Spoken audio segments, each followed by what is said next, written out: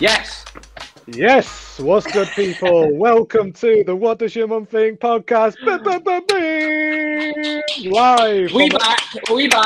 We back. Episode 6 in the building, I think. What's good, brother? I'm good, man. How you doing? Meeting energies today. Sadie's going to have some great energies as well when she joins. I am good, bro. I'm a little bit sniffly. I've not had a bad week, but I've had a heavy week. And yeah, Listen, lad, I'm going to cut the bullshit, right? So we're recording this after we've already done Sadie's thing, but we're recording this after. I'm just only let me set the record straight. And basically, we were really low on energy and we recorded it really bad. So we just spoke to Sadie Clayton. She's incredible, an incredible artist, and she's brought so much energy, so much warmth to my life that I feel like we can redo this part again now and make it 10 times better. So that's where we are. Yeah, so this might be a little harsh cut to when we say hello to Sadie shortly. I love the transparency, Michael. But yeah, so maybe this is the way we do it from now on. Do you know what I mean? We build off the energy of the guest we just had and do the introduction at the end. You know, it's kind of nice. I feel because we have context to what we're going to talk about. But anyway, it's a really good listen. We hope you enjoy it. Sadie's an artist who specifically works with copper. She's known as the Copper Queen, and she does some amazing stuff. She's worked with some amazing collabs. She's doing amazing things. She's inspiring people. She's teaching. She's exuberant in her personality, and she's very colourful, to say the least. You know, and she's infectious with positivity. Like, hence why we're both smiling and like like this now, right? We were both just saying how ill we were before this. Like, dude, I know that. And here we are. Let's go. I was worried before this one because it is hard. Because it's like you do these on a Sunday, innit, and you want to bring the best energy you possibly can, right? And like I said, I've been fucked all weekend, sniffly and that and whatever. And you're like, oh God, you don't want to receive. But as soon as you just, yeah, it's nice. It's good. It was really good. But we didn't, obviously now we've not had our little chin wag. So shall we just chat shit for 5 minutes? And then we can do actually. Do you know one thing that we need to start doing is, I think in this section, I think we should just pull like a little bit of shit up that we've seen throughout the week. All right. Yeah, man. Let's do that. Yeah, what shall we pull up, Michael? Let's. No, I've seen a little bottle of Jim Beam knocking about this past week, and I believe a little somebody. That was my baby. You know, it's super cool to see it out in the world. Like, I was scrolling on Dialine on like Tuesday or something, and obviously I've seen projects that I've worked on out in the world before, but not to that capacity and not to that global scale. And I'm rolling through Dialine, and then boom. Like, this bottle, man, I worked on this, obviously, with the team that turned up when I was there. This was my baby for like a year. Like, Jesus Christ. And obviously we pulled in experts to craft up all the details, the word mark, the homestead, the rosette, everything, you know, and the job itself, obviously, throughout a year, like, Jesus Christ, the amount of times I pushed them little bits of type around and, you know what I mean, and played with the crafting of it. But the all over idea is like bringing back that warmth to Jim Beam. Throughout the years, they kind of, obviously we noticed, they just lost the ways and they just wanted to become more JD. So we obviously throughout, especially obviously the pot, the viz, everything, authentically brought it back to Jim Beam and celebrated what they're about. You know, the kind of like beautiful informalities being passed around the table, passed through generations, celebrating that pureness of the white. And again, it's that beautiful thing. Like, we opened up the archives and looked at all the old beautiful embellishments and, like, do you know what I mean? Reappropriated some of the kind of pre-prohibition stamps and, you know, all the lovely little doofers and that, you know, you can see that even though, like, that's like the fucking Gracie lineage, like when they're fucking walking out like all with the shoulders on each other. But you can see it again. It's like these are the labels throughout the years that are authentically Jim Beam. Do you know what I'm saying? Unmistakably. We love that shit, don't we? Strategy loves that shit. Sometimes we have to look backwards to move forwards. No, but this is it. Like, there's learnings there. Do you know what I mean? That beautiful arc of the Jim Beam, the Jim Beam type has always been there. Do you know, and that strongness of the rosette and the pureness of the white label, and, you know what I mean, the crafted mark, the again then that James Beam distilling coal mark we took off and used that elsewhere, and homestead that we recrafted with Life and with Andrew Homestead out in America, and he crafted all like the generational things and the illustration for the bottle that we did, and like I really cool. love the little lad. I love the little line. What does it say underneath his signature? It's like, if it's not signed by me, it's not fucking legit. This stuff. What's the line on it? I can't actually remember. I've got an old stamp. I've got an old stamp here, which is crazy actually. Non-genuine without my signature. And non-genuine without my signature. That was an old stamp from. Well, obviously these have got like little black bits on there, but yeah, man, proper crazy. It's really cool to see it out there.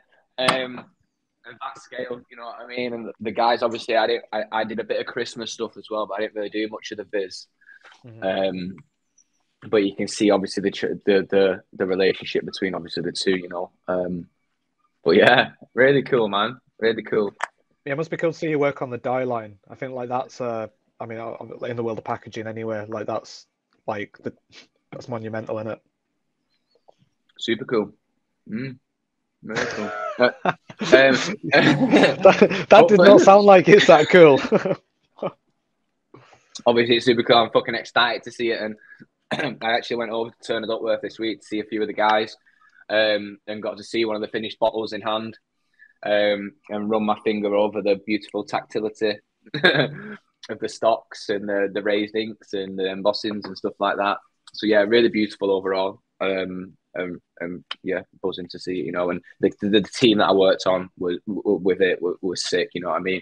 Miles, Marshall, Matt Lurcock, obviously Tim and Strategy and Charlie and everyone, Amy Cobain, and everyone else who touched that when I've obviously not seen it and whatnot. But yeah, that's my baby right there, bro.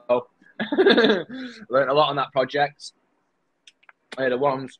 I'm trying to think what else I've seen this week. What's come out? I did see an ad. What Mother did for Slim Fast, where they use Big Nasty.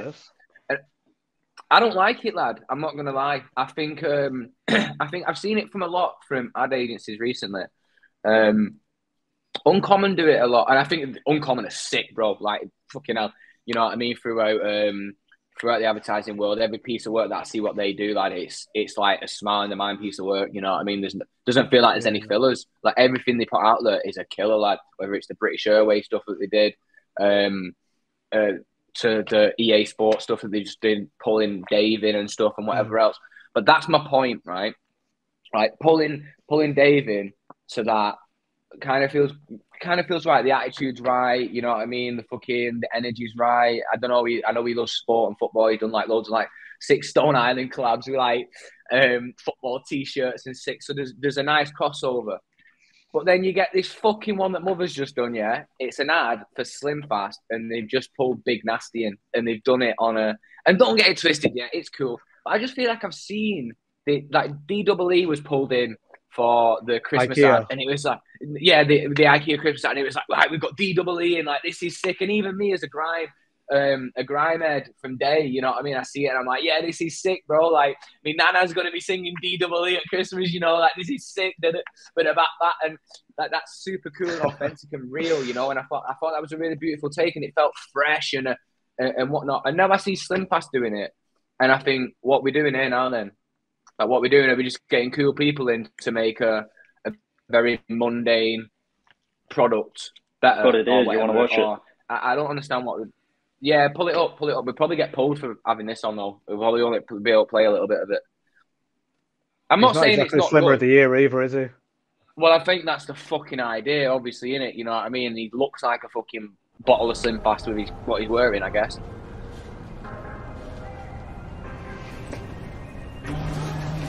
Like Steve the Madman, do you know what I mean? Just feel like they're pulling in, and I guess that's the briefing. How do you make it cool? How do you make it adapt to someone like us? You know what I mean, or whatever, or fucking a younger generation. It's like 3-4 minutes long, lad. 14 grams of protein. It's a vibe in a bottle. Give you fuel for your. Alright, pause it there, lad. I'm not saying it's not good. I'm not saying it's not good. I don't think it is for us. Like I I think it's for, people that are watching TV, and that they're going to see that in between. They're going to see that commercial in between watching TV. I think it's more for the everyday person, like what Danny was talking about with like when he's thinking about an ad, he thinks like his mum's going to see it, and making it for the everyday person. And like, I think that's why it doesn't reach to us, even though you feel like it should do because it's Big Nasty or it's Dave. I think it's got a different spin on it. Yeah, like I say, it's not. I'm not saying it's not good. I'm just saying It's not cool. It's not cool. It's not. It doesn't feel cool. It doesn't feel cool. Like when I seen it and I watched it. But it does to the people watching it. That's the thing. It's like when maybe it does. Big Nasty was on Channel 4. Do you know what I mean? Like he's just getting used and abused. You know what I mean? He's got that character, and he's in a place where nobody should be talking like that. Nobody should be behaving like that. And that's why everybody loves him. Do you know what I mean? In that setting. And I think it's the same with Slim Fast. I think that's why it works for that group of people. But obviously for us, we're like, it's cringy to watch. It is a little bit. It just made me feel, I think that was it. Like when I watched it the other day, I just wasn't, it just felt like I've just seen it a lot now. It's becoming a bit of a trend. Let's just get someone cool to kind of, you know what I mean, or whatever, or who's deemed as cool by one generation to bring it to another generation, if you want to look at it like that, to make that generation feel that they're in with it, because, whatever the fuck it is, like, but it's, I guess it's advertising, isn't it, Yeah, but like I said, it's aimed at normies. Normies. No offense. Fucking normies.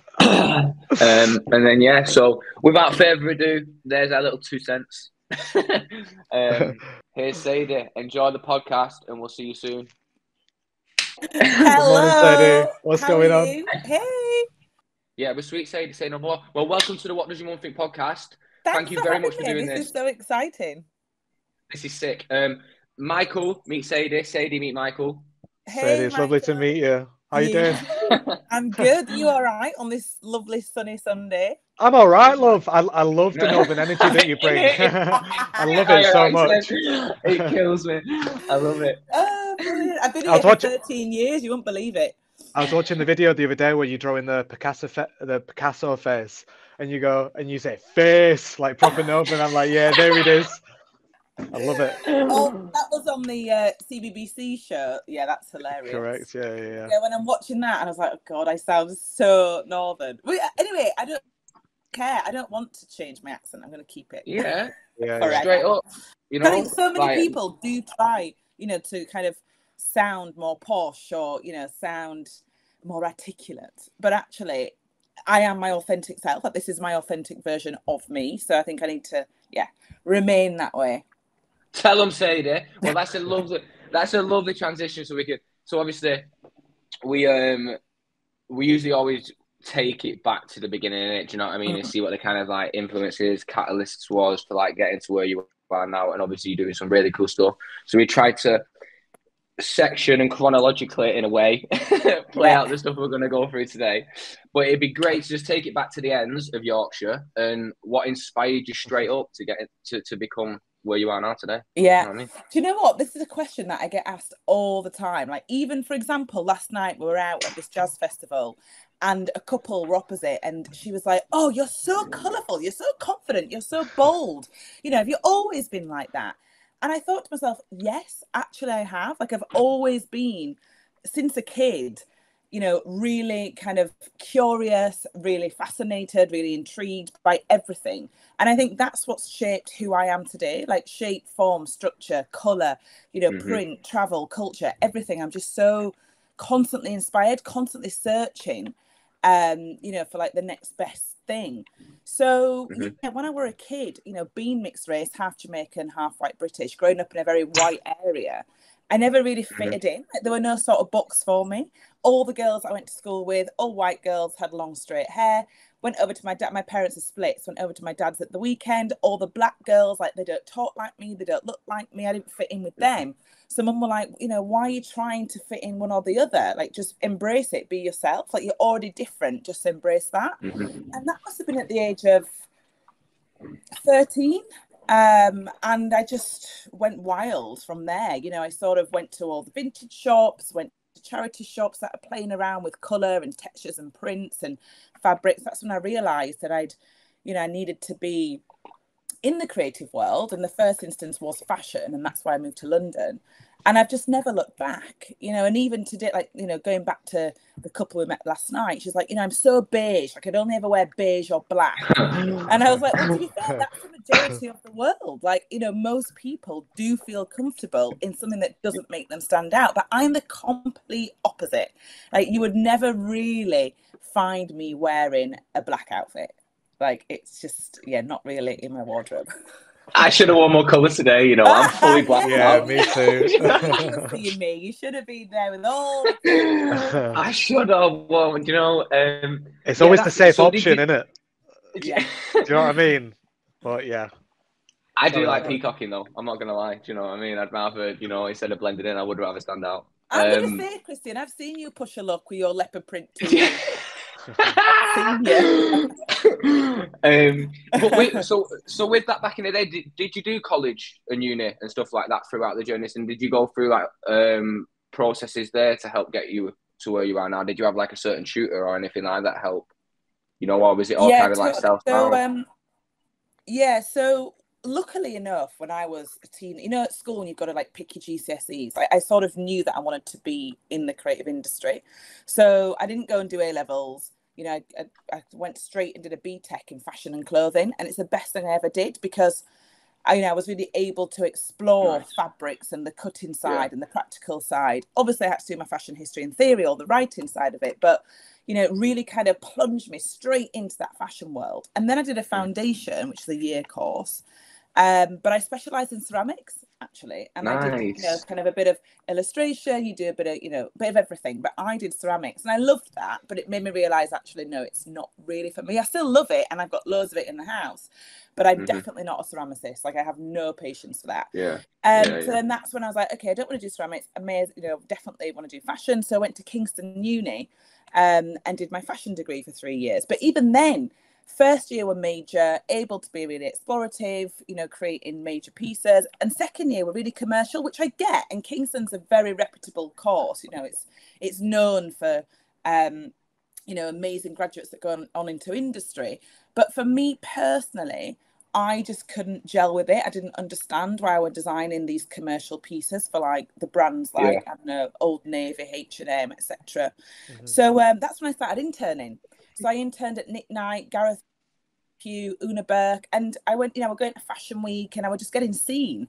And then when it came to final year, when you do your final major project, I created these copper metal sculptures for the body that no one had ever done before in the industry. You'd always seen gold and silver and brass, but you'd never seen copper. So I think that combination of having these things that you'd never seen before in fashion, all my networking that I did in second year, bringing those two together, when I then graduated, it just sort of blew up. And kind of the rest is history. Like, everything's just sort of, you know, snowballed. And I've always sort of fused fashion, art and tech. And that's kind of my life now. You know, I do a bit of all three.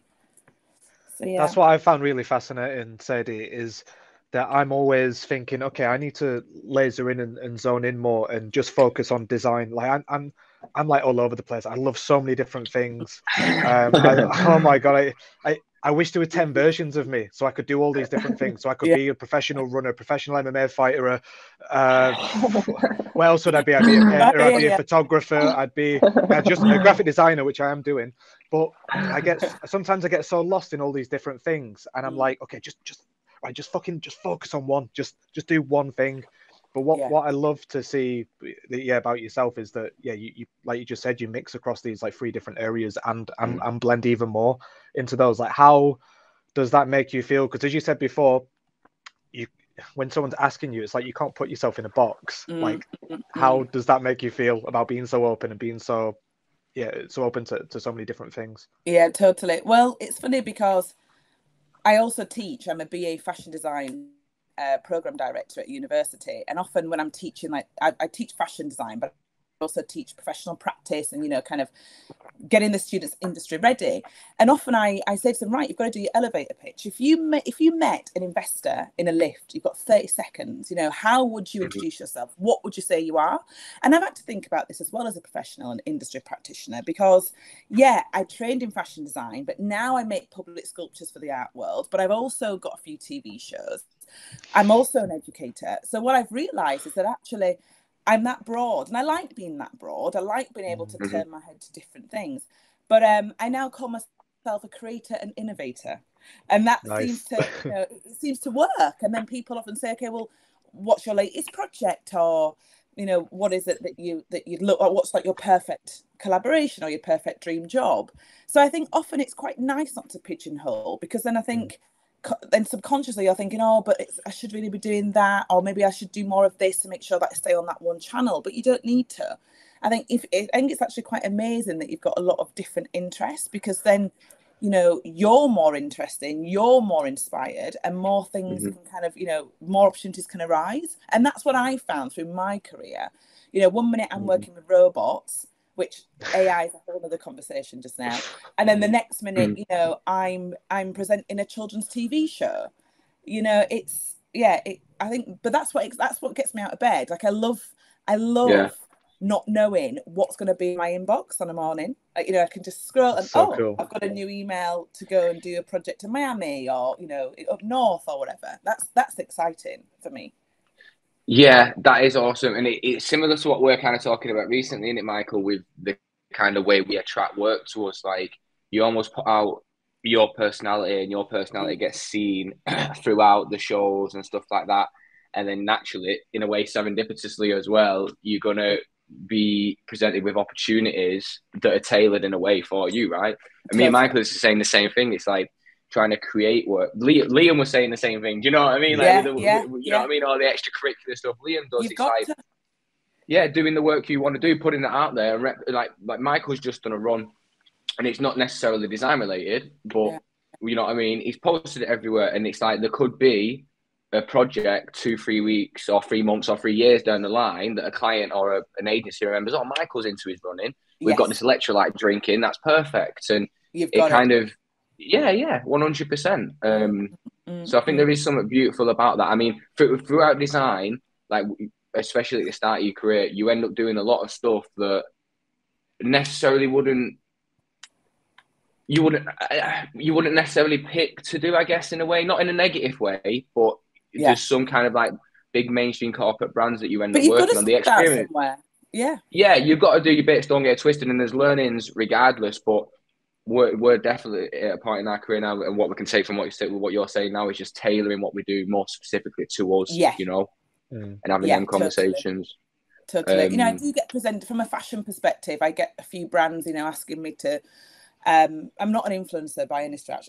That's not what I'm saying. But you know, I get brands, you know, contacting me to kind of, you know, promote their company, and there's some that I don't align with, like ethically. So therefore, you know, I've got to refuse that. And then there's other things that maybe I would like to be paid for to do because it's cool, but then I know that I'll do it anyway because actually it's great to be connected with them and it's good for my art presence. You know, so like you said, you can tailor the projects that you work on, but in terms of monetary terms, you know, you've got to think about that. Like, you know, are you going to get opportunity if you're not going to get the money? That's kind of more important than the money. Yeah. So it's just about working that out. I think we've been on like a swing with that, haven't we? That basically we've started our careers, we've been working on more of like the corporate work. Now our portfolios are full of it.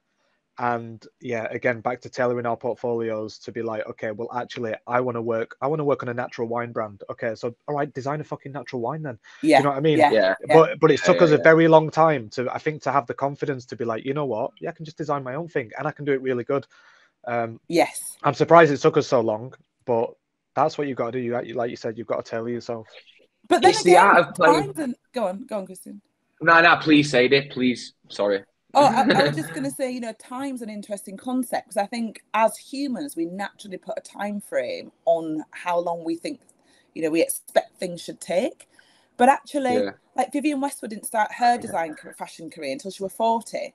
you know, and look at her, you know, RIP now to Viv, but, you know, look at her legacy that she's left behind. Like, I think we're all so keen to say by the age of 30 I've got to be married and have listen. And it's like, no, that's not true. Like, forget about your age, forget about anything. Like, the most important thing is that you feel that you're progressing throughout your career and that you're happy. You know, if you're not happy, then actually how can you give your best version of yourself to any project? You can't. You know, so I think your well-being and your mental health and your stability in that respect is way more important than thinking, oh, actually, I should be here now because I'm 32, or I should be, you know, at 35, I want to be there. And then you don't get there, and then you're like, oh, shit, I failed. You know? So, yeah. Oh, listen, I feel that, me. I can feel that. Honestly, saying it, like, the resonation with that is, like, you know, I mean, 30's around the corner, and in my head, like, leaving university, it was always like, right, I'll do a 5-year stint here, and I'll do a couple of years here, and then by 30, I'm going to have my own agency, you know, and it's like, I feel like it's only now hitting, like, I'm not even 30, I'm bloody 29. You're just so young, you baby. Tell you, when you turn 30, you're going to feel different. You're going to feel amazing. That's like 30s. I'm 32, so I've had 2 years of it, and they've been the best years of my life so far. And any 30-year-old that you speak to should be saying the same thing, because that's when you feel like you've got your 20s, you know, like you're still discovering who you are, your identity, like, you know, messing about a bit. And then your 30s, you're like, right, I'm ready. Let's own it. Let's take it on board, you know? So, you're going to smash it. Yeah, 100. I think there's definitely that energy as well, and you can feel it. You can feel the transition a little bit more. It's like being, like, undeniable, and just, even with this pod, you know, like, we sat on this for so long, and it's just got to the point now we're just fucking doing it, you know? We're just doing things. We're not trying to overthink things, you know? Like, I think we're both, me and Michael are very, we know ourselves very well, do you know what I'm saying? We've always been on very similar paths, and the upwards and downwards trajectories, you know what I'm saying, throughout to get to where we are now. It's just doing it's just doing shit, just playing, doing stuff, the art of play, and yeah, just not being undeniable, isn't it? Not taking no shit. Totally. There's a delay. Can you hear me? Yeah, all good. All right. Now we're just going to pick up your point where you said about that you sat on the podcast, you know, for ages, and now look where you are. And that's something that I hadn't done ever, like sat on a project. I'd always been very, very ambitious to do it, except my last project. I did that exact thing. So I've just launched the podcast, Black People Can't Swim. And I'd sat on that since last year, you know, and I felt, and I'd never really, a few years ago, I did quite a lot of panel discussions, and someone asked me, have you ever had imposter syndrome? And I said, what's imposter syndrome? And the whole audience laughed at me. And I went bright red. I was very embarrassed. I was like, God, I'm so stupid. Why do I not know what that means? And then my mate were like, no, that's amazing that you don't know what it means, because you never feel it. Because I don't know, I feel like the way that I've been brought up, because, as I mentioned, like I've always just been a unique individual to who I am because of my background. And my upbringing, I've never really felt like I was never good enough for something. Anyway, this last project, that's imposter syndrome is exactly what I felt. I was like, oh my goodness, how am I going to get this podcast out? Why are people going to listen to my story? It's very niche. I've been told that loads of times. Even my agent told me that. Anyway, I did the trailer, which I procrastinated. I was like, oh God, I can't do it. And then we did it last weekend. I put it out on Monday. And I cannot tell you the amount of views, the amount of shares, the amount of swim stories that I've received globally. In fact, majority from American swimmers, like Black American swimmers, like legends that have reached out to me. It's just like, you know, it's mad. So I guess my point here is, yeah, you know, we do kind of sit on stuff and procrastinate, but then actually when it's out there, you feel so proud. And you're like, God, why did I not do that 3 months ago? I'd have been much further on now, you know? But it's just about doing it, isn't it? That's the hard part, just like diving in and getting it done. So yeah, I hear you on that. I watched the trailer and it's really cool, Sadie. Fine. So awesome. you mentioned that I think was it 90 or 95% of Black people don't learn how to swim. 95%, yeah. So and you talk about the like busting the myth that Black people can't swim. Yeah. Why the 95% of Black people? Why don't they swim? Well, this is this is the big question, and this Or is am I going to ruin the podcast? I'm just gonna this is why no one now needs to listen to my podcast. Okay, we can release it afterwards. No, I'm joking. Well, this is a big question. There's a lot of different factors. Culturally, in terms of generations, in terms of access, in terms of social constraints, key barriers. There's loads of different reasons, but I only learned to swim last year. That's what's kind of brought this whole thing on, and that's because my dad, Jamaican guy, he can't swim. My mum can't really swim, so she never took me. Dad took me to swimming lessons, but he couldn't swim. So for him, it's like, box ticked, I've taken my child to a swim class. And then, I sort of learned, but then nearly drowned, and then that's why I never kind of stepped foot back into the water. But there's loads of things, like a lot of black and brown adults are in low income employment. Well, they can't afford 75 quid a month to pay for a nanny to take their kids swimming, as well as like swim clubs, as well as all the, armbands and all the get up for swimming. They also don't have the time. They're working around the clock. Black hair, like afro hair, that gets completely ruined in chlorine. That's why I've partnered with Soul Cap that Athena approved. They make swim caps for afro hair. So there's loads of different bits and pieces that I've been trying to explore and unpack through also Black history, like the slave trade. Because actually I was mentioning to someone the other day that Africans could actually swim, of course, like they're next to the water. But during the slave trade, that skill of theirs was completely stripped from them. Their whole freedom, their whole identity, like even their afro hair was shaved off them, to strip that identity. They were told that the Africans could, like, they swam front crawl, but they were told that that's animalistic and that they're doing it wrong, and it should be breaststroke, elegant breaststroke. So there's all these different bits and bits, like the bathhouses in America, like, blacks could only use those at the end of the day when all the white people had been there, made all the water dirty, and then they got abuse while they were there. So why would they want to go to the bathhouses, which now we know as, local swimming pools? So, there's loads of bits and pieces that kind of make me realise why Black people can't swim. But there's loads of things, they can't, there's like, how many Black jockeys do you know? Like, how many Black surfers do you know? There's loads. How many Black graphic designers do you know? That's how many like, that's a big, that's a big one. One of my guests is Victor Okonowu, and he is a Black chef, and he was on MasterChef Professionals, got right through to the finals.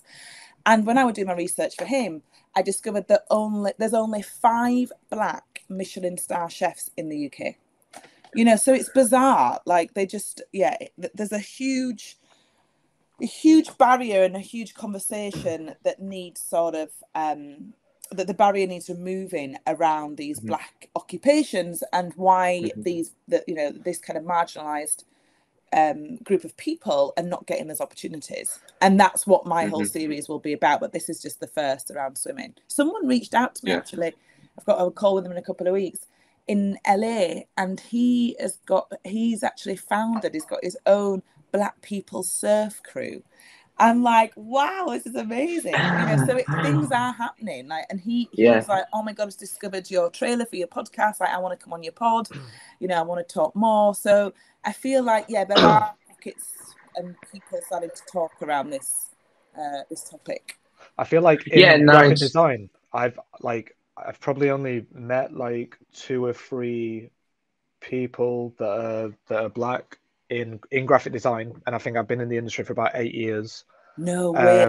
I've not thought about that one. Which is crazy. And I think there's some cool stuff going on now. Like, I've seen I can't remember who. There's lots of different agencies which are involved in I think the 10,000 hiring 10,000 Black interns, introduce them into companies. But I think that's a good start. But I think, like, just going back to what you were saying before, Sadie, about low income areas, like, some of these kids, like, they're not even making it to university. Do you know what I mean? Not even making it to college. So it like goes even fucking like way further back than do you know what I mean? A lot earlier than that. Totally. Well, if you think about it, right? If you see someone in your hood that's wearing the latest trainers, looking dapper, wearing the latest, you know, tracksuit or whatever, and they're getting so much money from whatever they're doing, they're going to aspire to look like them. So they end up being involved in the gang. Why would you go to university, get yourself in debt, which is the narrative, when you can actually make loads of cash, being involved in the gang and wearing the latest drip? Like, no brainer. So that's why, going back to your point, you know, we do need to have these conversations back in primary school, you know, at secondary school, where we give, you know, these kids opportunities for internships or live briefs or whatever it is, to give them a little feel for, you know, for these sort of jobs, because actually it's really rewarding. But yeah, it's a whole nother mission. It is, and it's super important. You know what I mean? I think, I think a lot of it comes down to the exposure, right? And being like understanding that you do, or anyone, you know what I mean, can have the capabilities to do whatever subject matter you're interested in, right? Regardless of the color of your fucking skin, man. Well, like, it's bullshit. And it's something me and Michael have always said about this. Obviously, we're in the design industry, so we can speak about that hands-on. You know what I'm saying? Every agency I've been in, same as Michael, like one or two. Like, it's mad. And it doesn't, like, the thing that doesn't really like coincide for me is like, you look at like hip hop, and that and where that derives from. You know what I'm saying? And obviously, like culturally speaking, that comes from Black heritage, so to say, right? The creativity which is held within that industry, you know what I'm saying? Like, and then artists and it stuff. influences everything else that we see, like, which is then forgotten about. I don't understand how that doesn't then, or you know what I'm saying? I don't know, get to graphic design, so to say, or it goes back to like what you're saying at the start, where it's like, how do you monetize something? And like when you look at people who are really kind of pioneers within the field, no doubt they've done that subject matter for fuck all at some point in the career. They've just, you know what I mean? They've just done it for play. You know, whether it be music, whether it be art, whether it be cooking, you know, like someone's probably done it at the heart. So it's like, it's how you take that and then make that become a thing for everyone, right? You know, I don't understand how it gets so tailored along the way. You know, when there's so many crossovers through industries, I don't understand how it ends up being so kind of like, in a way, single-minded. Hopefully I'm not butchered that. Hopefully that makes sense. But you know, like look at me, for example. Like, I'm a female artist of color as a sculptor working with metal. Like, there's so many barriers there. First of all, being a female artist, fine, that's kind of been, you know, banished now. Like, we all know that's, you know, that's more common now. We don't have as much difficulty as we did in maybe like the 70s being a female artist. But I'm also an artist of color, which again, there are a lot of, it's kind of been, what's the word, like diluted now. There's loads of exhibitions that are all Black artists, you know, because the whole Black Lives Matter, obviously that whole movement created a huge sort of flood or like a huge influx of all these like Black people only events or series or whatever. So that's fine. But the thing is that I'm a sculptor and I work with metal, and that's that's seen as a more masculine style of work, style of art. So my narrative as a female sculptor, as a woman of color, is exactly that. You know, like, I work with copper. Copper has got incredible benefits, you know, not just environmental or health, but also spiritual, which is the bit that I focus on. You know, and when I mention this to people and I tell them that I'm also a presenter, you know, and I you know, do the TV bits and whatnot, they can then see me as a package. They think, oh, okay, not only can you create, but then you can talk about it, you can market it, you can do this, and then the project becomes bigger and bigger and bigger. So it's almost like trying to find, like, you know, I guess I'm now talking about pitching or, you know, coming up with ideas. It's almost now trying to find a package that people can't say no to. You know, and this is kind of what I struggle with, you know, this idea of being an artist, because I trained in fashion design. I don't really know the art world. I'm not a fine artist. I didn't train in fine art. Obviously, I know a bit about art history, like fashion history, of course. I'm not daft. But, you know, I don't quite know how galleries work or how commissions really work. So when I left the fashion world and went straight in, you know, and then kind of dived into the art world and got my first commission, you know, for the Ivy, it was the Christmas tree. I'd no idea how to manage a 30 grand budget. You know, I'd no idea how to create 11-foot sculpture when I've been creating sculptures for a body. So I sort of had to learn on the job. You know, so yeah, I guess it's just about really trying to find, you know, sort of who you are and how you have a difference to any other graphic designer in your case, or in my case, any other artist or, you know, personality. You know, what can I bring to the table that's so unique in comparison to anyone else?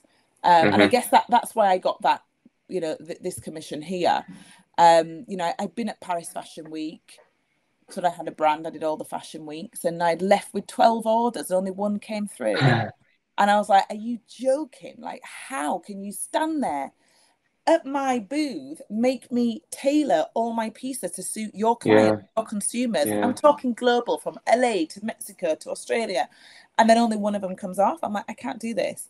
So I completely changed my narrative and stepped into the art world. And within 3 months, I got that commission. And I got, I was on BBC Radio 4 Only Artists. And I could choose anybody to speak to. And of course, I chose Grace Jones, but she doesn't do interviews. So I chose, Ron Howard, who's actually equally, you know, major.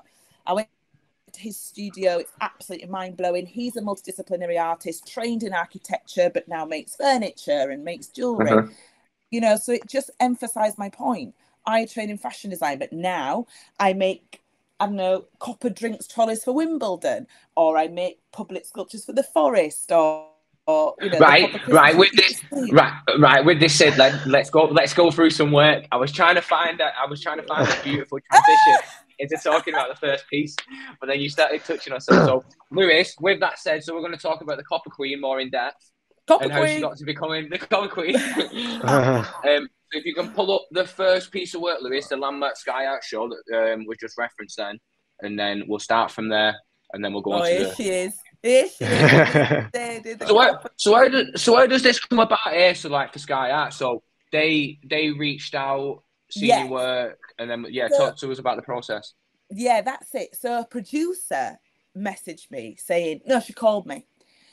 She said, there's a show coming out, we're trying to get commissioned, and I think you'd be perfect for it. It's about creating a landmark, but representing where you're from. And I you know, I'm like Yorkshire through and through, so I had to create something to represent Yorkshire. And I was like, yeah, look, sounds cool. Didn't hear anything then for 6 months. She called me again. She goes, right, you've got to apply. I said, I don't do competitions, and never apply to, and never do open calls, never do competitions, because I'm a sore loser, if I'm honest. I just don't like not winning. So there's no point me even, you know, applying. Anyway, so I didn't apply. And then I got a message from a different producer saying, Sadie, please apply, I'll extend the deadline. And I was like, oh, for God's sake. So anyway, Liam and I just quickly, you know, kind of boshed something together. And then I got a phone call saying, yeah, you know, we'd love to have you in the show. I was like, what? No way. Nice. 2 weeks to design, make, and film the whole thing. And actually, it wasn't meant to be a freestanding piece. It was meant to be a mobile that's suspended from the ceiling. But then when we knew that it was going to be out in the public, I was like, well, that's not going to work. So that's when we did some dry stone walling, you know, for like the plinths to hold the tubing up, and the Yorkshire Rose. So this is called the Home of the Rose. And it's essentially the Yorkshire Rose. When you stand underneath it, you look up into the Yorkshire Rose, and the copper will allow you to feel rejuvenated, feel uplifted, because copper is a spiritual conductor and it repels negativity. So yeah, it was just, you know, it's still, one of the highlights of my career, because I feel like I've made a real mark in the world. Like, anyone can go to the Lake District, go to Grisdale Forest, and go and see my piece. So yeah, it's a really nice one to work on. And it's not just anywhere in the world. It's like it's like back up north. And what I was just saying to Christian before we were talking is like I remember like as you know as young as being 3 or 4, like going and walking on like Beacon Fell, which is in Preston, and certain places in the Lake District, and you know there's lots of beautiful places like up that way. And you see these sculptures, and they've been there for like fuck knows how long, like hundreds of years. Yeah. And the fact that you get to put yours there and it's going to stay there for good. Is like what a feeling. I know, honestly. And I remember when they were saying, like, you know, realistically, where would you like it? I thought, well, I'd love it in the Yorkshire Sculpture Park. But Claire Lilly, who's the director of the Sculpture Park, she was one of the judges. So, you know, there's a conflict of interest there. And then I was thinking about other places. And then they'd suggested Grisdale Forest. And as you can see there from that picture, the view. I was like, I'd never even heard of Grisdale Forest. I was like, what's that? And then when I turned up and saw my position, I was like, wow, this is perfect. Look at the view. Like, look at all the trees. And it's just like, you know, it's almost like framing the forest. So we're tough to bits. So that's me, like dicking about. And that's like the first time that, you know, when we went there to install it. And then I had to like change clothes, and then I got my fabricators to like take some pictures of me fannying about under the sculpture. So we're just so chuffed, like so excited and so happy to see this piece.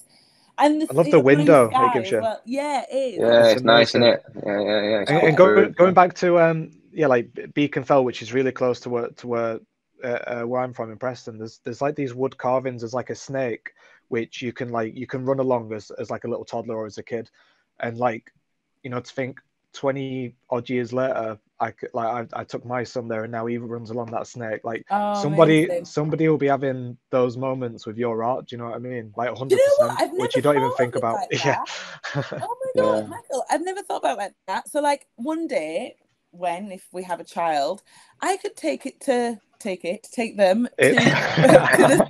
sculpture, but like, look, this is what Mummy made. Yeah, for sure, 100%. Yeah. Oh, that's nice. Or a dog or a cat. You could just get. Well, I don't know where you're at in life, but take something there. Nice point. Yeah, never thought. Well, you should be super proud of that. It's amazing. Yeah, it really is. It's nice. And you know what I mean? As well, like that was such a experience because I'd done TV before, but never like on me as a creator, as an innovator, as a maker. So having to like show my working process, show like, you know, my drawings, my thinking process, and then working with all the different compacts. I went to like a metal spinners, this amazing guy in Essex, this black guy, had been there for like 20 odd years. He like spanned the copper dome for me. So I learned about that. Then I went to a CNC cutters in South London and like to have all my, you know, copper petals or laser cut, you know, so I learned so much on the job, and you know, being filmed doing it was such a pleasure. Like I'd do it all again in a heartbeat. It was amazing. Yeah, I bet. You must have copper stacked up in a studio somewhere. I've got so, do you know what I mean? So much work, and I've made so much stuff. I'm not going to tell you where it is on here because imagine someone will come to see it. It's so expensive. I bet. I need an exhibition. Do you know what I mean? Because I've got so much of it. Like it's just sat there. So I need to get an exhibition going and get some stuff sold. So yeah. Yeah, it's awesome. So bouncing off that then, you ended up doing the copper Christmas tree for the Ivy, right? Was this after this? No. Copper Christmas tree was the first ever commission that I got. Sorry, we should have done that first. We should have done that first. Oh, no, it's my fault. This is me all over. I bounce about. 1 minute I'm talking about teaching, and I'm talking about something else. I bounce around. Like I love it. Tomorrow. Say the energy's great. Yeah, that was my first one. Right. Really sort of. That was like, yes, I am an artist. You know, and actually, nice. That was commissioned by the Ivy, so you know, I had to go to the headquarters and like, you know, share my vision and my ideas, and it were either me or Tom Dixon, basically. And I was like, well, I could do it for half the price, and that's why. Nice. Because it's right opposite Tom Dixon's studio as well. Yeah. Imagine that. So yeah, no, it were a good one. That were really nice to know that I'd made the right decision to leave fashion and enter the art world. Yeah. Oh, that's beautiful. But yeah, it was good, that one. Nice. And then bouncing off that, then obviously you get commissioned by brands. So I think this goes back, crosses over a little bit with the conversation we were saying before. For obviously, I can imagine you're you turn some stuff down, but obviously you accept some stuff. So starting with Sipsmith, which I think is really cool, because obviously they're known. I've not directly worked on Sipsmith, but I've been in studios where they've been working on Sipsmith. And I understand, obviously, the copper still is one of the iconic features for Sipsmith, right? So you're playing on that. All the gin distilleries are made out of copper. Yeah. That's the one. So where did that come about? So they reach out personally, and that was direct, or was it the? Yeah, I'm just thinking actually, because initially I made one for London Craft Week. And this is perfect though, isn't it? Like the crossover here is absolutely perfect. Yeah, you know what I mean? Yeah. So they reached out to me to make something in response to their logo. So their logo is a swan neck. Yeah. For London Craft Week, and they'd chosen 3 crafters or makers, artists to feature on their website as part of London Craft Week. And I'd never actually made a functional. That's product design, really, right? I've never made like that or designed anything like that. So luckily, having a fiance that's very good at this type of thing, he was able to figure out how to make it essentially, so you can actually use it. And then we made it and it were great. And then they asked me again if I could make 2 more for Wimbledon, because they wanted to serve gin cocktails to like the celebrities at Wimbledon. And I was like, oh yeah, great. Well, that were an absolute nightmare, because I'd like, not long to turn it round. The budget wasn't great. And, with the copper's so thin, you've got to nail it all together. You've got all your pipes, cut them all the right size, and I'm there like dragging Liam into the studio on this super hot day, and it was a nightmare. But we got there in the end, and they looked great. So, I'd like to do. In fact, I think I'm going to reach out to them again and say, hey, do you do anything else making? But yeah, that was a good project actually. That was just kind of after lockdown, so a couple of years ago now. Yeah, I think this is really good or for people that I speak to who are lost and they don't know what they want to do, and I tell them often, like, just what is it that you like just do that. You'll find someone will pay for it, like when you get really good at it. You like copper, and if somebody said to me like, oh, I like copper, you'd think, well, yeah, okay, what are you going to do with that? You're going to collect coins or something. I don't know. But like this just goes to show that if you can master something, like you can sell it. And like you said before, Christian, the perfect collaboration comes where Sipsmith, the brand, is built around copper. It's like it just makes sense the two go together, and here you are like creating work, getting paid for it. Again, it's tell yourself. That's what I'm taking from this. Yeah, for sure. But also, you have your pros and your cons, because it's great I'm known as the Copper Queen, but then I feel like sometimes people do think, well, she can't do anything else because it's all about the copper. But actually, I trained in fashion, so I can use fabric. I can work with other metals because it's the same process. So what I'm trying to do now is, when I'm pitching idea, I've got like a couple of like public sculpture people that I'm talking to for a few ideas. It's not just copper, because it could even be that I clad it in copper. It doesn't actually doesn't need to be made out. The whole thing doesn't need to be made out of copper, because copper, it's expensive. It's very, it's quite malleable. It's not very strong, really. So often you'd make things out of Cortez steel, and then you clad it in the copper. So I'm trying to be clever now in different ways of still making it look like copper, or suggesting that I do copper and something else. So I had a commission recently in South Africa. I need to get it up on the website. Actually, I've not done that yet. And it's on the side of a members club in Joburg. And I made it's only a small piece that I'd made in my studio. And I pitched it to them. I said, look, you could have it. I had like a little render on Procreate on the iPad. I was like, look, you can have this on the side of your building. And he's like, oh, yeah, that's great. So I was like, oh, okay, well, we're doing it then. So I had to reach out to the fabricator in South Africa. So it's all been done remotely. So I've shown him on Zoom, like, this is the piece, and then giving him the measurements. And he's had to go out and source the copper. Which in like the year that it took to get it all done, obviously inflation, it was mad, the copper was so expensive, but then I didn't actually make much money out of the whole project in the end. But the client didn't want it to look like copper. He wanted it to look like oxidized copper, which is of course green. So my fabricator in South Africa got the copper, made the pieces like I don't know, I think it's like 4 meters long, the whole thing down the side of the building, and then I applied some acidic treatment to it so it is green.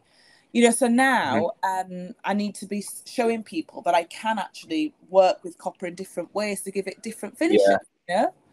We can just Photoshop a few bits for you. Go, here's one in silver, here's one in gold. Yeah, exactly. In fact, I'm going to come to you, Michael. Oh, brilliant. That's exactly But it's great where it can go, and I like that how you're kind of looking at different. It's almost like, right, you know what I mean? It's you explore it for its purity, and then, all right, well, what layers can we add on to this? Other ways we can dissect things, other incorporations of potentially other materials that kind of blend well and stuff. It's nice. It's like you're constantly adding on in it, or you're constantly reappropriating the material, which I think is cool. Totally. And again, it's that serendipitous thing, isn't it? You never know, like the art of play, you know, and then what that takes you on this journey, and then you end up doing these commissions, and then but it's all from that source. Totally, yeah, absolutely. Well, it's funny because then you get people reaching out being like, "Oh, I saw you on this show," or "I saw your piece here, and actually, I want to." Can we work together, but in a completely different capacity? I'm meant to be presenting this like something in a couple of months, and she found me on Instagram, but through, I think it must have been an artwork. It wasn't actually through presenting, but actually just seeing me be able to talk about the artwork, and like, actually, it'd be good to present this thing. So, it all kind of comes together in the end, because at the end of the day, I'm one person and I'm creating all this body of work. So, the red thread is me. And the same for you guys, like, you've got your graphic design thing going on, and what you create is, coming directly from you. So like that is the red thread. It'll always have a certain aesthetic that relates it back to you guys. And that's what's important, like to keep that aesthetic going. Like don't try and be what you're not, because this is what happened in the fashion world. They wanted me to design t-shirts for their clients. I don't even wear t-shirts. Why am I going to design a t-shirt? And I could have done, I could have made a fortune, but I'm not interested in that. I want to be authentic to who I am. And, as a creative, and I had to decline it. And then that's when I obviously stepped over into the art world. But yeah, being authentic to yourself is the only way forward, I think.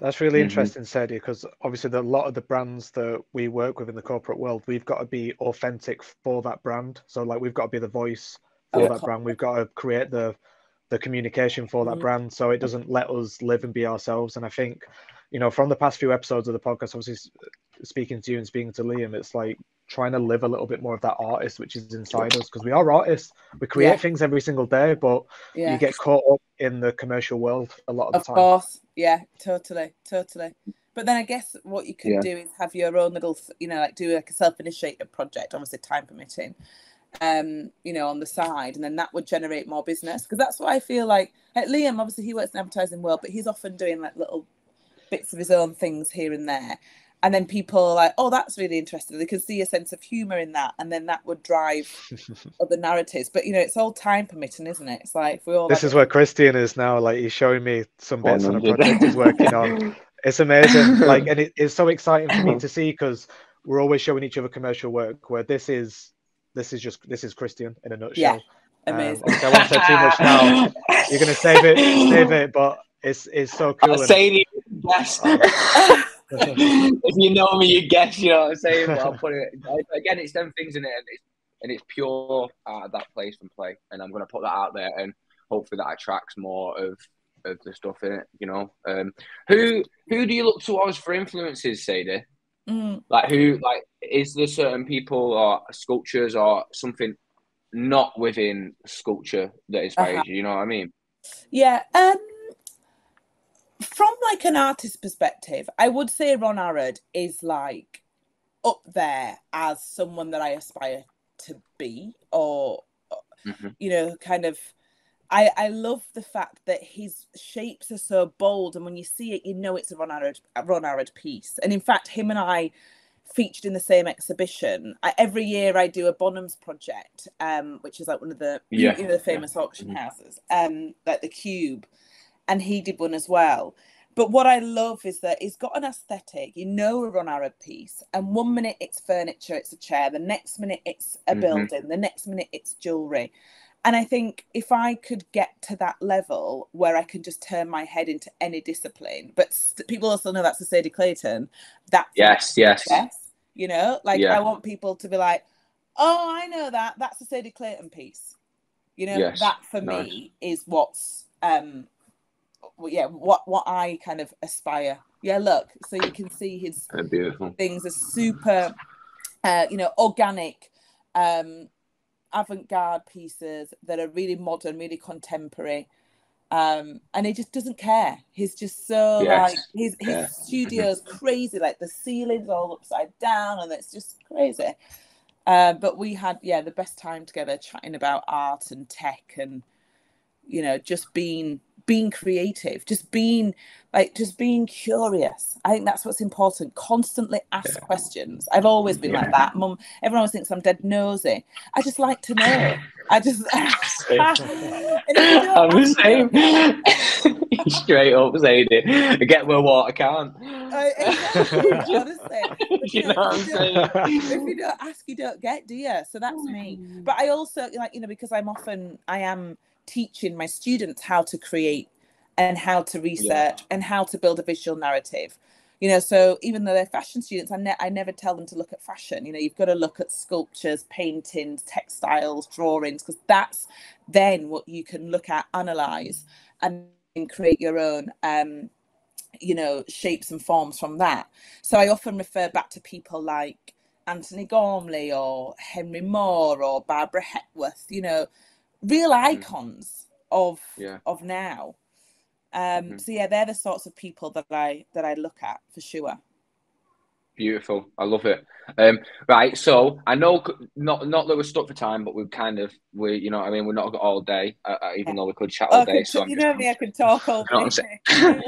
I'm conscious of taking too much of your Sunday, but I think a nice one to finish on, and I think it's really beautiful. And again, what you said before about the whole kind of like, you're not an influencer, but you're an educator. Do you know what I mean? And I think that regardless of the influencer terminology, you influence people, you know what I'm saying? And you inspire people. So your work on obviously presenting the Britain's Best Young Artist on BBC and iPlayer.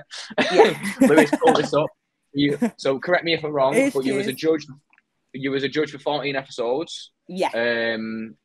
And obviously, again, influencing these kids. You know what? That show, that show was just. It was so beautiful to be. I look at you, Sadie. You're sick, you know. You suit that role. She's like, it's she. I love it. I love it. No, you know, she talking about herself in third person. What was beautiful about that show, I was on the first one, the first series, as the mentor for one of the finalists, but this one I was literally, you know, mentoring them throughout the whole stage. And there was, you know, they're only 10 to 14 years old. And there were 20 odd of them. And it was so hard to whittle them down to the final winner. Yeah. But from day dot, Ricky and I supported the underdog, you know, and that's why the winner, Chloe, that's why she won. You know, she was authentic. She was this 13-year-old black girl from Newcastle, lived with a family, mum raising them all. And her talent was just mind-blowing. And her visual narrative and her technique, everything as a young artist just blew our minds. To be that person that's also from up north, from a little town, to be able to give this young artist this opportunity to have her work displayed in Tate Modern, which is any artist's dream, felt so rewarding. And more than anything, like, you know, I like to be on TV. I'm not shy in front of a camera. Fine, I like to push my looks. But for me, it was all about nurturing these young people and giving them that platform to explore and go wild and just express themselves through creativity. And unfortunately, it's not going to get recommissioned because BBC is shit. I hope you listen. And they're commissioning other things. So, because do you know what? I had a meeting at Tate Britain the other week and I had a hat on. And I were on the phone, and this couple kept looking at me, and I thought, "What? They, you know, I get stares a lot, whatever." But they just kept looking back. I thought, what's going on here? Anyway, I put the phone down, and they said, "Oh, we thought were you? We recognised your voice, but obviously you've got a hat on, so we didn't see your fro. But I just want to say, you were amazing on Britain's Best Young Artist, and our children were so inspired. After every single episode, they sat down, they got all the paints and pens out, and they all started drawing. And I thought, that is success. You know, and then that's not just, you know, I've had more people than just that couple. Like, I want to say maybe 7, 8 people have come up to me, randomers on the street, and just said, oh, you know, like, you really inspired our kids. And that for me is just so heartwarming. And that for me is creativity, like to inspire the next generation and give them that platform. Yeah. So yeah, I love that as well. Like fro or not, you are absolutely unmistakable, and I think like that's what we look for in design. Like that's what we do for a job. We try and make unmistakable assets. You are an unmistakable asset. You live and breathe like the whole thing. Just like obviously, just you are the brand. Like you are the brand. Yeah, I love it. Someone said. Someone said, I did an interview once. Hang on, I'm going to get it up so I get it right word for word. And where is it? Oh, I know. I sent it to one sec. This journalist did this piece on me, and he called me. This is what he called me. This is his quote. When I think of Sadie Clayton, I think of colour, exuberance, and happiness. Where does the brand Sadie? Where does the brand start and Sadie the person finish? Or is it all one big dolly mixture of fabulousness? And I thought, dolly mixture, like we all know dolly mixture. Like, that's literally it. Like I'm just this mixture, this melting pot of just creativity and colour. And that I just get so excited by that. So that's so much better than like, oh yeah, he's the guy with the beard. Do you know what I mean? Like, that's so fucking down straight, bro. I've thought about this a lot. Like when I have an interaction with someone, whether I see them again or not, like how do I want to leave? Like what sort of thought do I want to leave in their mind? Do you know what I mean? And like I guess a lot of the time it comes down to like the words that I use or the way I speak or the character that comes from me. But like totally. You're obviously like your aesthetic is so loud that like, I think sometimes it might piss some people off. They're like, God, get away, you're too much. I can imagine like with Christian, like you're someone who like you fill the room with energy when you walk into it. Do you know what I mean? You do. And for some people, like for me, the first time I met you, it was uncomfortable because I felt uncomfortable being that person. But like just spending so much time with you and, you know, speaking to people like you said, like it helps. It helps people come out the shells a lot more. I think you've helped me do that a lot, Christian, which I think I'm so grateful for because like I feel like I can walk into a room now with so much more confidence and like it's really as you should, bro. Absolutely. And it just helps. Totally. Just one last point I want to make, which is kind of on the opposite end of the spectrum, but I had to. It was students' graduation on Friday, so I had to get my cap and gown on. And at one stage, like maybe a year ago, I had to teach some business students. They were very, very difficult, like these group of lads. And I'm quite a strict tutor. And I just say, look, guys, I've got my degree. I'm trying to help you get yours. If you want it, you can get on with it. If you don't, then leave my room, sort of thing. Anyway, so they gave me a lot of stick. And at one point, I was like, look, is it because I'm a female tutor? Because you've had all males before. And he got a bit like, ugh. Anyway, so I saw him on Friday and it said, did you know what? He said, you were the best tutor I ever had. And when the year after, I was thinking, why are you not on my timetable? It's like, and now I'm on my way to go and get an MBA. And that to me, I was just like, wow, like that's why I educate and that's why I do what I do. And I remain true to myself because I'm loud and I'm, you know, high energy and excitable, but I can also be very strict and very on it and make sure my students succeed. And some people like it, some people don't. But then actually they took what they wanted from it. And they said to me, oh, you know, everything you taught me, I still use today. So, you know, going back to your point, you've got to fill a room and also be assertive when you need to and also know how to read a room and ensure that, you know, people around you make impressions or, you know, you make an influence because then that kind of stays with those people that you've met. And then I was like, oh, well, I've launched a podcast called Black People Can't Swim, so can you follow it? It's like, oh my God, I can't swim, I'm going to follow it. It's like, I'm going to make a podcast called Black People Can Swim. I was like, there we go, the business attributes coming. You know, so yeah, it's good. I just love people. I'm a people. Yeah, I like being around humans. That's why lockdown was quite tough. But yeah. Yeah, fucking hell. I mean, and again, that's a conversation, right? I know. Jesus. But now we're out the other side. Like, we're all back to busy. Like, no. Back outside. So I love it. Right. Okay. Quickly before we let you go. So you mentioned about, well, subtly about like plans for the future. So I don't know how much you can give away, but is there any little sneak peeks that we can have to what Sadie Clayton's up to in the next year or so? Oh yeah. Well, I've been one of my sculptures has been chosen to be shown at the Royal Academy Summer Exhibition this year. Nice. That's a sick exhibition, you know, as well. So yeah, it's a very prestigious exhibition, and it's, you know, that's the way you should talk about it, right? It's a very prestigious exhibition. It's not. No, it's a sick exhibition.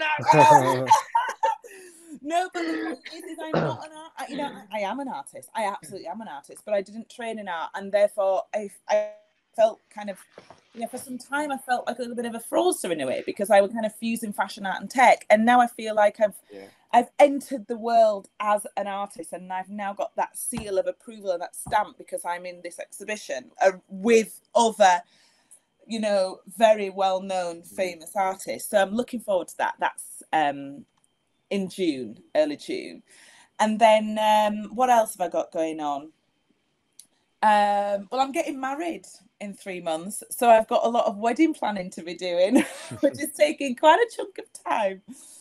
And then yeah, like I've got other meetings that we're talking about, you know, public sculptures, which is exciting. And then this podcast, the first episode goes out on Wednesday, and the Independent want to talk to me one day about it, so let's see how that goes. Oh, sick. So when will that be released this week? The Independent article will be released this week as well then? I hope so, because, you know, the first episode's out on Wednesday, so I'm hoping that when I talk to them, they like what I say and that they want to do a little write-up on it, because that would be great. Amazing. So yeah, let's see. Oh, sick, Sadie. I love it. Like everything you're doing, do you know what I mean? Like everything you're standing for. You know, everyone you're inspiring it's really good. It's really great, and it's really inspiring for us as well. Do you know what I mean? To hear, and hopefully the listeners hearing too. And I think going back a little bit to the kids thing, which I think is super important. I think the older you get, the less you almost get all this kind of like stuff sucked out of you. Do you know what I mean? The creative side of like, even if it's just finger painting, why can't you finger paint at 40? You know, why does it have to be? You know, let's see that inner child come out for sure. Yeah, 100%. Get yourself to Dopamine Land. Have you been to Dopamine Land? No, I've been told about it though in West, right? It's West London ways, right? Yeah. Go and piss about in the ball pool. Go and just like walk around in the forest, be in the meditative suite. It's just so nice. It's very colourful. Yeah, it definitely raises your dopamine levels for sure. Oh, Michael, we should take the little ones. Yeah. Yeah, I'd love to feel what it's like to be in Sadie's body for one day. I've got to Dopamine Land. That brain, I'm excited. Okay. Right. Well, we've gone a little bit over time, so hopefully that's not too bad. But we tried to keep it within the hour, Sadie. Thanks so much for having me. Honestly, it's been so good chatting to you. And also, what's so nice for you, so much. You know, I've been a guest a few times on podcasts, but not for a long time. And I feel like you're able to then reflect on your career so far and look back at what you've done and just be reminded of. And I think we all need to do that as creative people. Like, make sure you always reflect on what you've done. We're always so caught up on what we want to do or what we haven't done, but actually reflect on what you have done and be proud of yourself. I just feel like we're also quick to forget what we've done. So yeah, reflecting and journaling, writing it down. I think it's so important. It's super. I said it really is. Do you know what I mean? Like trying to keep their feet on the ground. Yeah. You know. Yeah. Like, and you know what I mean. And you're definitely practicing everything what you're preaching. So I think that's great too. You know. I think next time we said the same to a few of the guests now that we've had on, because again we try and keep it within this hour. It'd be nice to in the future when you have got like a specific piece out, just one piece. Yeah. and just talk about that and dissect that. You know, Ooh, I think we said that to everyone. Yeah, that's because like great. we get people on and it's like they'll send through like 3 to 5 pieces of work, and you could sit and talk about that one piece of work all the way through, right? Totally. So yeah. We didn't even talk about tech or AI. Do you know what I mean? Like that's another ball game. Oh There's yeah, so the much robot stuff that I do. Yeah, that's let's talk about that another time, won't we? Because let's pick it up. I think when we do talk about that further down the line, I think we'll have more to say because, as we know, ChatGPT and all that stuff, Mid-Journey, it's all about to blow up. But I was working with Sophia, the world's famous humanoid, 5 years ago now? And at that point, I was like, no, it's fine. You can only, it's a computer. You can only do it can only do what you tell it to do. And now this humanoid robot, Sophia, there's like 14 iterations of her, and now she can banter without the computer, without a human telling her what to do. It's mad, isn't it? I'm sort of eating my words. But I do find AI fascinating. And I worked with Ada as well, who's the world's first artist robot with Tate. And again, that was a whole nother experience. But yeah, let's see where AI takes us in the future. It's quite scary. I'm a little bit like, oh, should I have promoted it at the time when I did? I don't know. Yeah. I'm excited by it. But I think a lot of it is that we have actually done a bit of a pod on it with our tutor, which is really cool. Do you know what I mean? Because like Andy is the most creative fucking head. You know what I'm saying? And like getting him on something that's really modern, kind of like technology, where he's kind of the other end. You know what I mean? And his interpretations of it and what he wants to kind of. I think a lot of it. What I'm saying is a lot of it's down to the user in it. You know, I think. I mean, you got like. I was speaking to her about it. I was speaking to a few designers about it the other day about like this whole logo thing recently. Like you can press a button and it generates 1,000 logos for you, right? But it's never. That's great. Don't get it twisted. That I guess, but it's never going to add that warmth, that personality, that strategy, that killer idea. Do you know what I mean? It's just always going to be generically inspired because obviously it's just searching from what's already out there, isn't it? So it's picking up a pool of shit and then dissecting it to whatever it is for you. So I think we're still good for now. The thing that does scare me though, it's the voice stuff when you can, you know what I mean? Even from this podcast now, like people could probably take our voices and follow my mum up and get a couple of quid off my mum. Do you know what I mean? She don't got any, so you've been fucked, you know? That's right. That's right. Oh my god! But that is the scary shit. Yeah. Yeah, totally. Yeah. Wow. I've opened up a can of worms there. Let's stop. Honestly, let you go, Sadie. Chatting to you. It's been great. Thanks for having me on. Thank you. It's been before such a you pleasure. go, so your Instagram is I am Sadie Clayton. I am Sadie Clayton. I nicked it off Randy Campbell back in the day. Lewis will drop all these nicely. We usually have them all in our hands if we can. We usually put our hands up so we can balance shit in. So I am Sadie Clayton. Your website is sadieclayton.co.uk or sadieclayton.com. Both sort of works. And the podcast is coming out this week called Black People Can't Swim. Look out for that on everywhere that you get your Spotify, anywhere that you get your podcast. It's a myth. It's a myth. They can swim. I can swim. Spotify and Apple and all those whatever streaming pod platforms people use. I'm just an Apple. I've got iPhone, so I'm an Apple podder. Say no more. All right, Sadie, lovely. Enjoy the rest of your Sunday. Thank you too. For your good Thanks for having me. Thank you so much. Have a good day. Biggest of love. Thank you, Sadie. Big love. Bye. Bye. Bye. How do I leave? Oh, just click that. Shut the lid if you want. She's great, isn't she? It was so good. Yeah, it's really good. Really good. That was a really good talk.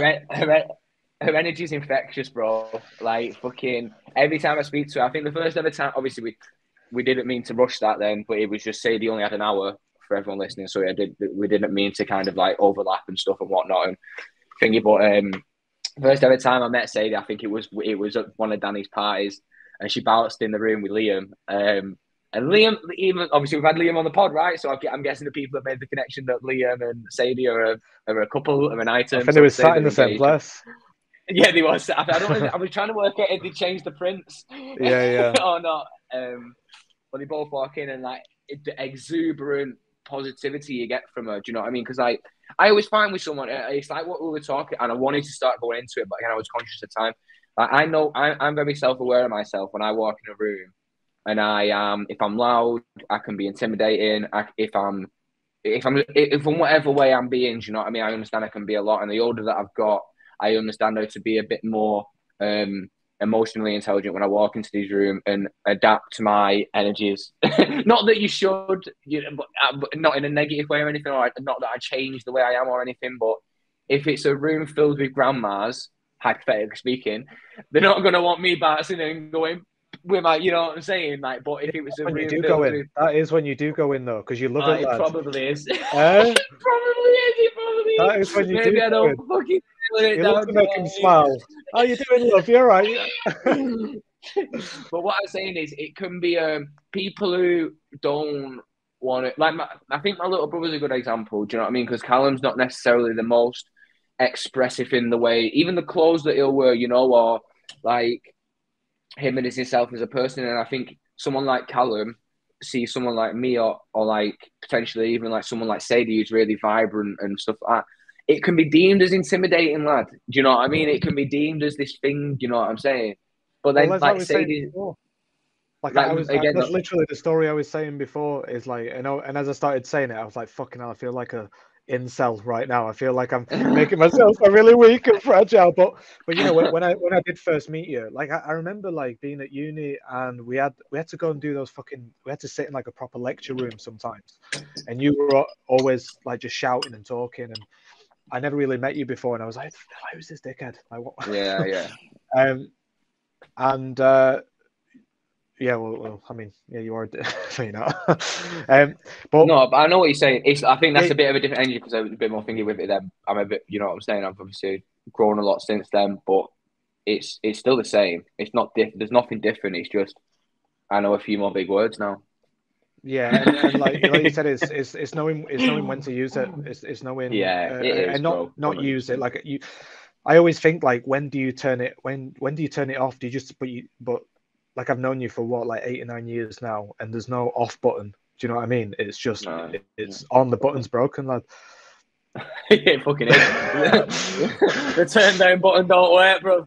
And Sadie is exactly that, and I think that's why I get along with her so well. And like when I'm with her in her presence, you know what I mean? It's the energy is reciprocated both ways, you know. Like as soon as we sat there and we spoke, it's yeah, I love it. You know, it's fucking. You can see the energy, you know. Yeah. But people are even really drawn to it, or really kind of like a bit like, oh, bloody hell, like, oh, you know, like.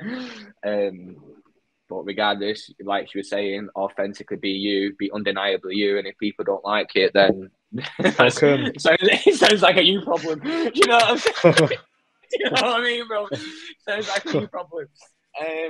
But yeah, I think that was really good. Like I said, hopefully it didn't seem too rushed, and I think there were certain topics that we could have gone a lot more in depthly about, and serious topics too. But I think we've even spoke about specifically doing podcasts on Black creators within the industry and why there is such a lack of diversity throughout every agency that we go to. So I think that's a conversation we can keep going on and keep trying to, I don't know, potentially if we can, I don't know, make something better with it. I don't know, you know, if we can have a little say on it, you know, I don't know. But yeah, man, another one in the bag. We go again. That was really good, lad. Sadie, yeah, it's really cool. I'm looking forward to meeting her in person. Like I've not met Liam. It blows my mind that it's fucking. It's crazy how we've just not crossed yet, you know. But yeah, man, I think that's us. Thank you for listening, as always. If you are listening, we'll keep doing them. If you've got any feedback, hit us. If you've got any people we'd like to get on, or if you'd like to be on, hit us. Obviously the link's probably here and here. Links for what? The like I like doing a different order. Subscribe, like, and share. Tell your mum, tell your grandma to listen. Ask your mum what does she think. Ask your mum what does she think. Ask her. Yeah. And we're gonna keep moving. Keep moving. That's all we can do, lad.